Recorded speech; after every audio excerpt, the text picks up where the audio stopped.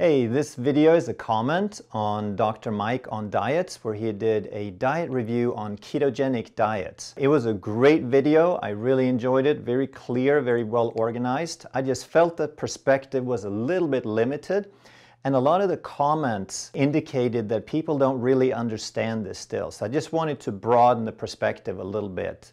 Coming right up.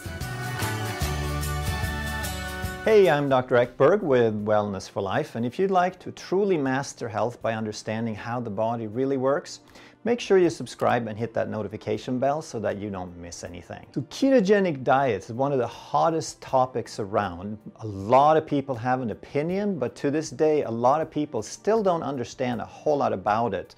What it is, or how it fits into human physiology, or what's the historical perspective, is it a natural thing, etc. So we want to understand that the ketogenic diet, it's just it's on a spectrum. If we look at carbohydrate consumption as going from extreme, as in the standard American diet, down to low carbs, to ketogenic, and to intermittent fasting and fasting. This is really just extreme, ridiculous amounts of carbohydrate versus more normal versus restricted levels to reverse conditions. So standard American diet, people eat about 300-400 grams of carbs per day. A low carb would be about 60 to 80 grams. And if you cut that back enough so that the body doesn't have enough carbohydrates to always burn them first, then the body will learn to develop an alternate fuel. It will learn to access fat, and as it breaks down fat, some of those byproducts are called ketone bodies. And when we cut the carbs way back, the brain can use as much as 50 to 75% of its energy from ketone bodies. So a lot of people say that, oh, well, the brain has to have glucose. It runs only on glucose. That's not true. The brain is designed to run on glucose or ketone bodies, and it just depends on what phase of carbohydrate consumption we're in. Historically, this has been an important survival tool, because if there is no food around for a week, then we go into starvation, we go into fasting, no carbohydrates, we need something else. So humans have done this as long as we've been around, basically. So Dr. Mike did a great review of what it is and so forth. But then I wanted to kind of elaborate just a little bit on a few points, because he said that it was proven for weight loss and diabetes type 2 and epilepsy. And he said, that's great. So for those things, go ahead. And then he said that there wasn't really much evidence for it working with anything else. Well, that's kind of a medical perspective. That's looking at diseases as individual entities. But once we understand that insulin resistance is linked to every degenerative condition there is virtually no disease. And I'm sure you can find one exception somewhere, but the vast majority, way over 90% of diseases that we die from and suffer from and spend money on in our healthcare system, which is a disease and symptom management system, depend on insulin resistance. And this is just a scale, and based on physiology, we understand that if this is creating the problem, then reducing this is going to resolve a lot of the problems. And clinically, this is what we see. So we'll come back to the research part. One more benefit, and if you want to talk research, then of course it's fairly new, but there was a Nobel Prize in 2016 awarded to a person who proved the mechanics of autophagy. And autophagy is a cleanup and recycling process that's been proven to be beneficial in all sorts of different conditions. So in addition to insulin resistance, if we combine the fact that we're reducing insulin resistance with the fact that we can produce some autophagy down in the states of ketogenic diet, and even more so in the intermittent fasting, now we understand that even though the research isn't there yet, this may be the single most powerful tool and concept that we have to reverse all kinds of diseases. One of the drawbacks Dr. Mike mentioned was that the potential harm of giving up large food groups. So this is a little bit too narrow-minded. This means you don't really understand nutrition, especially historically. The only food group that you're giving up is grains and starchy carbohydrates. That's the only food group that you're giving up. And humans have not had that food long enough to become dependent on it. For most of human history, we haven't even had that food group. So that argument doesn't really have any bearing whatsoever. He did say, though, that some people develop side effects and they get what's called a keto flu. And we want to understand that there's more to this than just eating a ton of fat and cutting out carbohydrates, because it still needs to be quality food.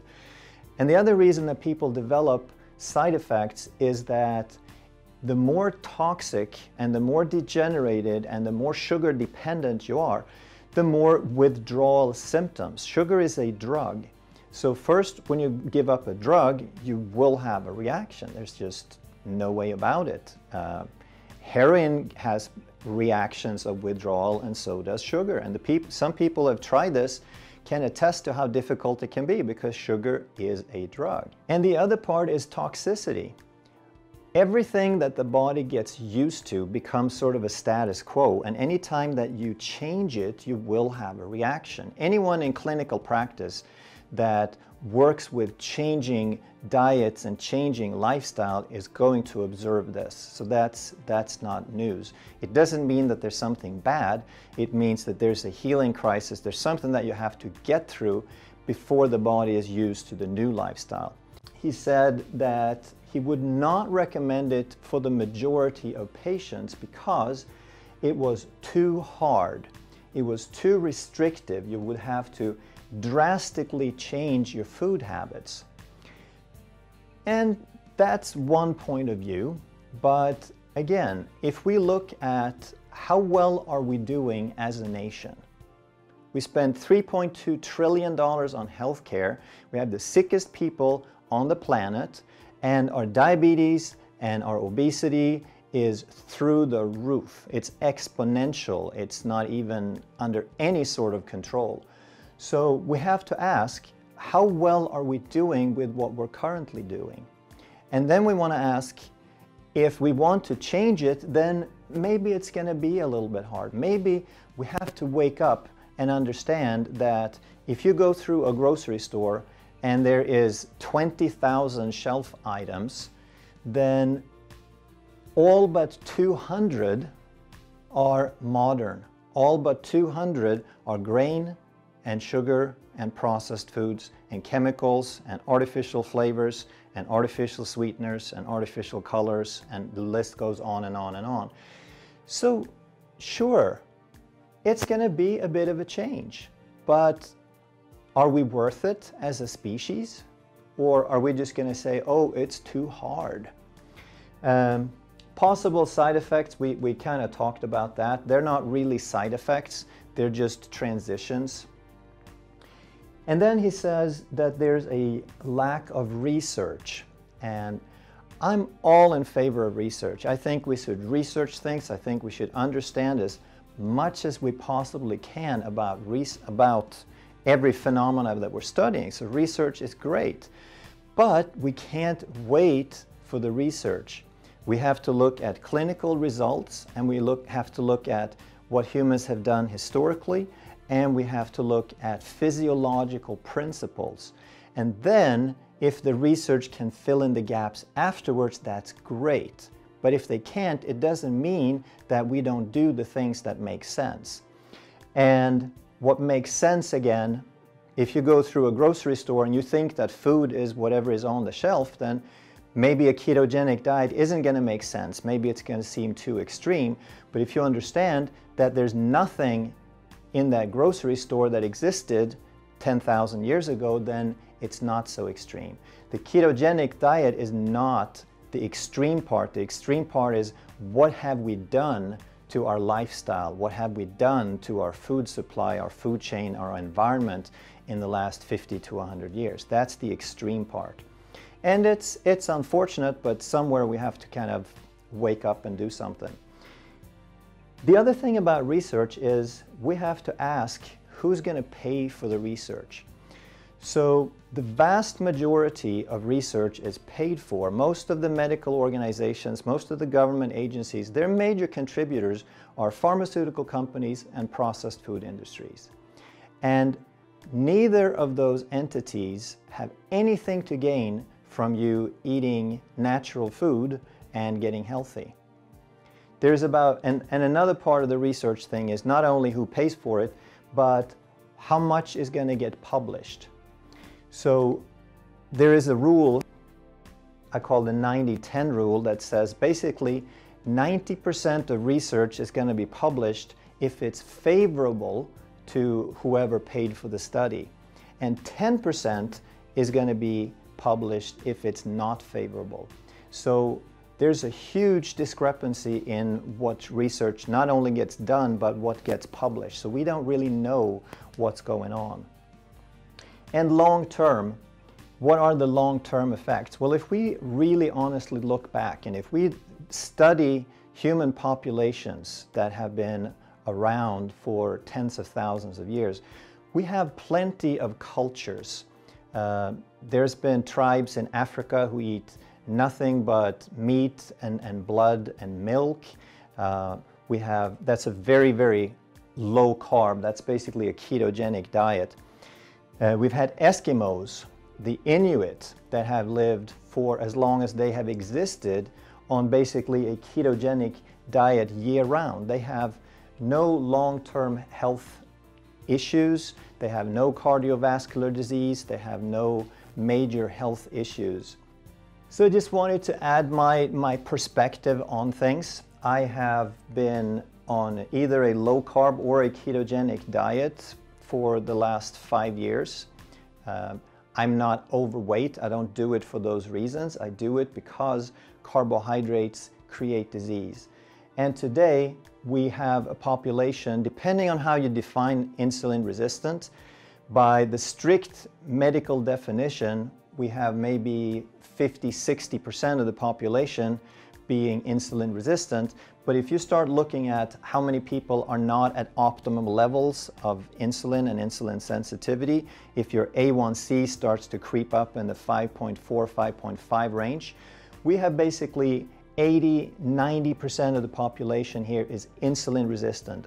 And that is what's driving all degenerative disease. Everything that they talk about with cardiovascular disease and stroke and diabetes and metabolic syndrome and syndrome X and all these different things, they're all based on insulin resistant, and it's not a rare thing. It's almost all of us. So in that context, I wanted you to take another look at the ketogenic diet.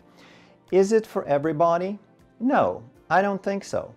I think that if you're not insulin resistant, or if you're just moderately insulin resistant, then I think you do fine on a low-carb diet. Just reducing your carbohydrates until you get back to a species-appropriate level, I think you'll do great. But I think for anyone who's insulin resistant, I think that would be the best thing that you can do for yourself. And if you have a more severe condition of some sort, like autoimmunity or leaky gut or diabetes, etc., then I would suggest that you take a serious look at this and that you also include some intermittent fasting so that you can start taking benefit of this incredible mechanism called autophagy. Thanks so much for watching. If you enjoy this sort of content, make sure that you subscribe and hit the notification. And again, this channel is for people to learn what health is. It's to save lives. It's to understand the bigger picture of what we're doing so that we can end or at least reduce this suffering. We can't change people, but we can inform them and let them make their own choices. So help us in that process. And until next time, thanks for watching.